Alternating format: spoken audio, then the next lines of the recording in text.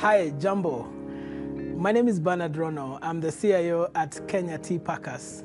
Really great pleasure to speak to you at the World CIO 200 Summit on Africa's IT transformational outlook. A little bit about tea. I work with Kenya Tea Packers, and Kenya Tea Packers is the largest tea packaging and blending company in Kenya. We have over 50 products, ranging from black tea to your orthodox tea, herbal tea. And, you know, we've had strong innovation the past couple of years in order to match the ever demanding and dynamic market, and to also provide products that appeals to the millennials, as well as the very health conscious team. Kenya Tea Packers has been the leading tea packaging company for the past 43 years. So for 43 years, we have perfected the art. See, a little bit about tea. Kenya is the world's largest black tea exporter to the world.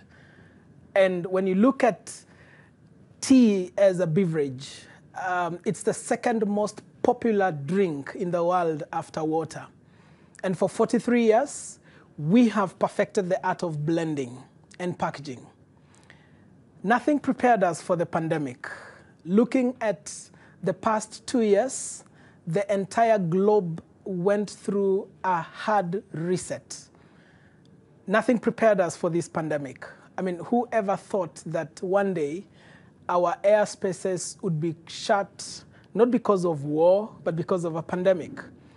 Our global supply chain systems faced extreme pressure. You know, we import a few materials that we use to package our teas. And during this season, it's been one of the most challenging times. One of the key lessons from this pandemic, I would say, has been that no industry is immune to the disruption. Whether you are in the academia, in the hospitality, in the manufacturing setup as we are, of course, we deal with fast-moving consumer goods. Without a doubt, no industry has been immune to the level of disruption that has come with the COVID pandemic. But look, how does Africa's outlook for the next decade look like? 5 years ago, I joined this company as the head of ICT, and I was tasked with a mission to transform this company digitally and prepare it for the future. By the time the pandemic was hitting our country, without a doubt, and from a systems perspective, we were prepared. Not entirely prepared, but fairly prepared to handle the challenges that came with the pandemic. Our company has been running on a theme that we leverage on ICT for innovation, automation, lowering operational costs, and to also mitigate the risks that comes with running such a business. And the ride has been bumpy, but the technology we've leveraged on has made that ride manageable. Some of the technologies we've rolled out has been cutting edge. Without a doubt, we are in the fourth industrial revolution, where in Africa, we're looking at major technologies that would shape the next decade. We're looking at a growth in e-commerce. We're looking at artificial intelligence, it's gonna be huge. We're looking at blockchain. We're looking at intensive ERPs and CRMs that has robust features. Big data will be huge. We leverage a lot on data as an FMCG company for decision making.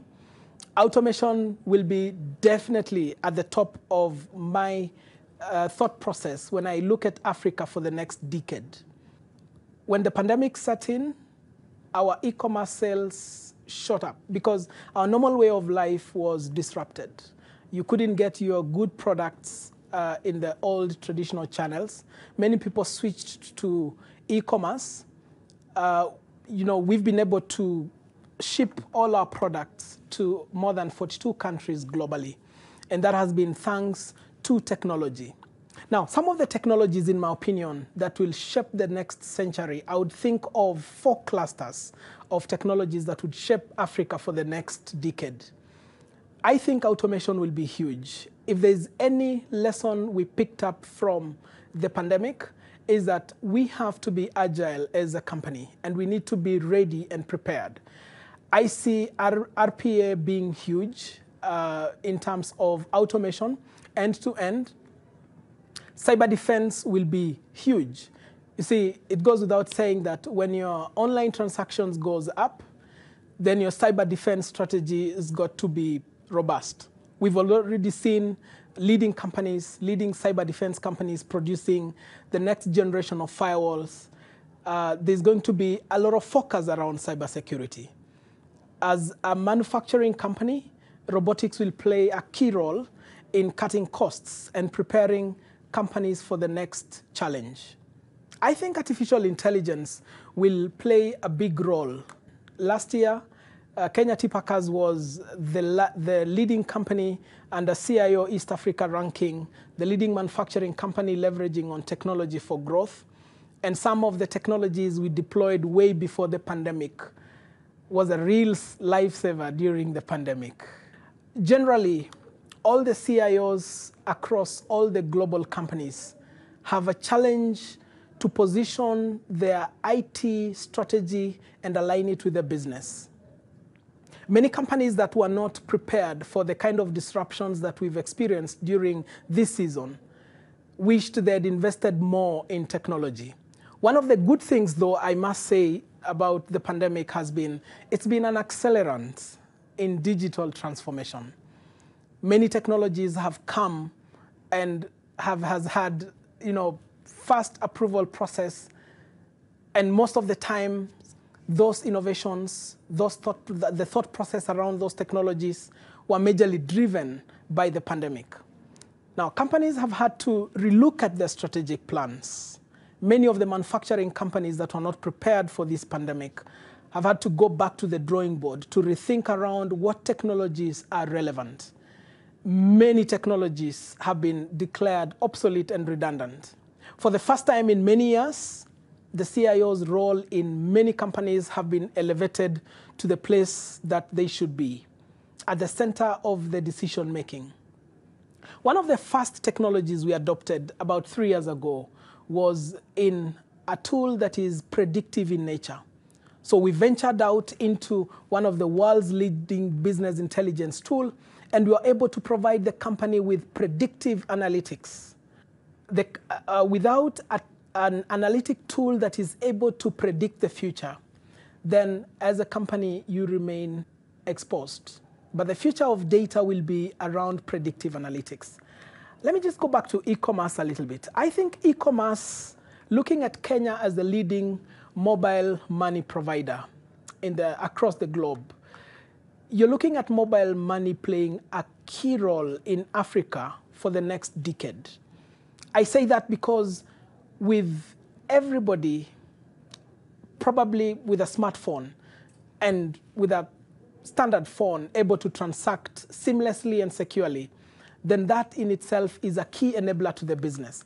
But as Kenya Tea Packers, we've been able to list many of our products across global e-commerce platforms.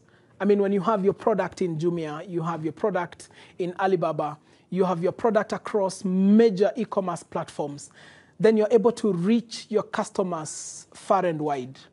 The next technologies that would shape the next century would be around automation. Way before COVID, we thought about how we can automate our sales process.